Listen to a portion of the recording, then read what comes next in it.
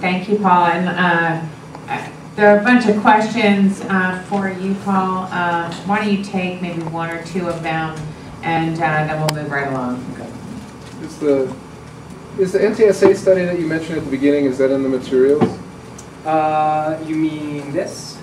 Yeah, what's that? This is a review. It's not a study. It's a review of existing evidence. It's a review of existing evidence that was published in 2003.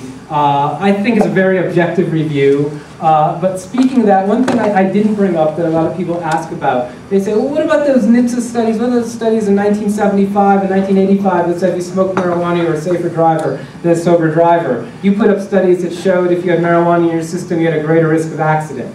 That's because I think if you smoke marijuana in those first couple of hours, you have a greater risk of accident. The studies that people cite saying that people had marijuana in their system drove the same as sober drivers were, in fact, sober drivers. The methodology in those studies was flawed.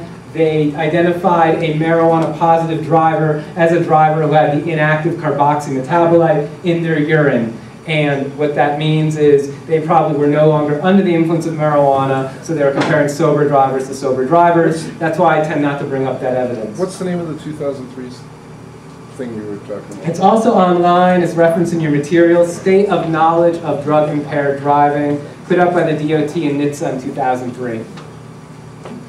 Thank you. Yeah, I just wanted to mention that as for the last thing that you were talking about, where they're saying about the difference in the potency of the marijuana now, Rhys Jones, who is no friend to marijuana, did a study that he showed that when people smoke stronger marijuana, they intuitively change the way they smoke to reduce the amount of THC that they take in.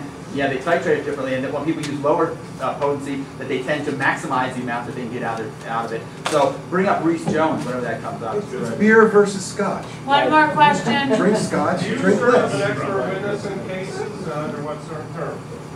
I have been consulting attorneys probably for the last 2 to 3 years now with some regularity on this.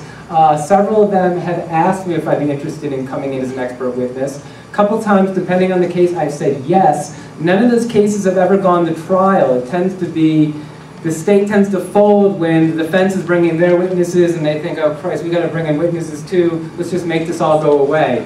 So it's certainly something I'd be interested in doing, and the times I've agreed to do it, the cases have never gone to court, they've all been settled beforehand. I think